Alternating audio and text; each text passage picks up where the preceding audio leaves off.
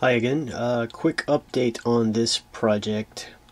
I found out I had some problems in the code because I wanted to add this other feature. My project I have in mind requires a switch, some kind of control to toggle that throbbing, the breathing light indicator on and off. So I got that working, but I had to change the code quite a bit because I was doing something wrong with the timer interrupts that run these lights, and it was swamping out the CPU. It was so busy worrying about the lights that it wasn't paying attention to the push button, so nothing would happen.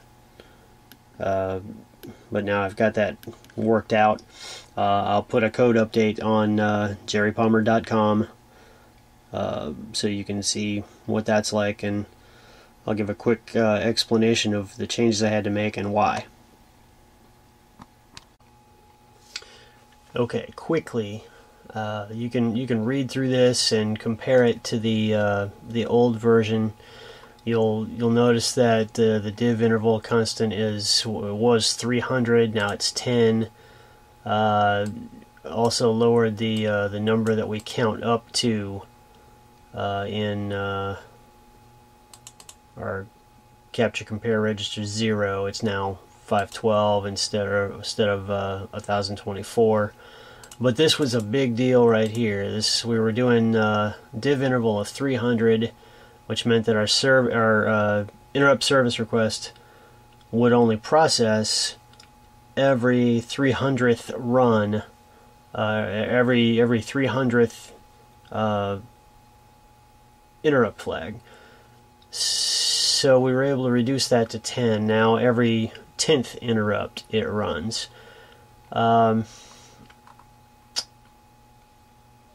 We also changed this to timer A0 vector. We were at timer A1 vector before, and timer A1 vector, the interrupt for timer A1 vector, has to do with, well, let me back up. There's a very high priority interrupt that happens on this register, capture compare R0, when it counts all the way up to count whatever you set this to. When it gets all the way up to the top and then rolls over and starts counting at 0 again, it throws up an interrupt flag.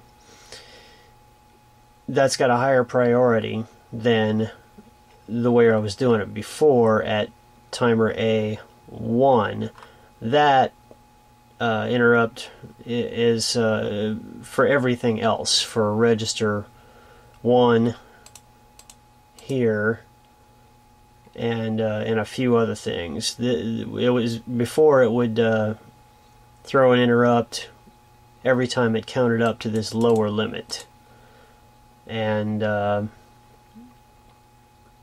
for some reason it was doing that a lot more frequently than it is now. And what I found was that when I put in this ISR for port 1, this is my push button. I configured all my button and put a little mechanical switch in there and debounced it so that it would toggle that timer on and off and blank the lights out. So I wanted it to just stop and go to sleep.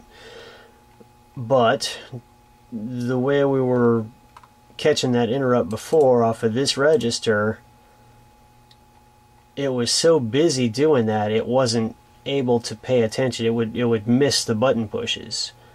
I just missed them altogether. I couldn't make it work until I did some more reading and saw that I could try to get the interrupt from register 0 instead, the higher priority one. And I'm still not sure why the difference in frequency, like div interval 10 versus 300 that we had before.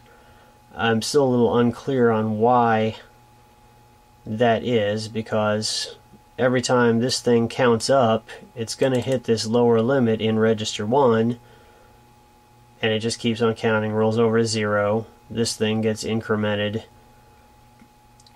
every time it's... Oh, I might have just answered my own question there. That interrupt would trip when we hit lower limit. It would run the old service request for timer A1. We would get in here and we would increment, where is it? Right. We would increment register 1 by step interval, which was 5 at the time. So we'd increment that and then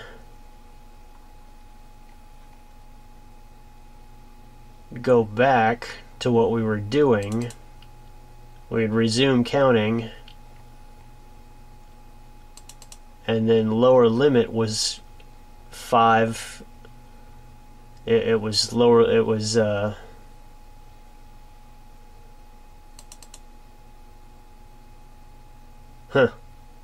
yeah, that incremented by 5, so it would count 5 more and run into that again, run the interrupt service request, increment this register by 5, resume counting, hit that new limit plus 5, do it again. So it was cute. It was running, it was getting that interrupt for this register many times in one count sequence instead of this counting all the way up to the top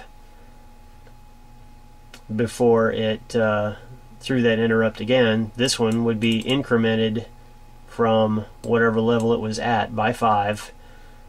We'd resume counting and hit the new limit here, throw another interrupt, and all over again. It was doing the same thing on the way down too. Wow, I just figured that out live. So now we catch this interrupt, and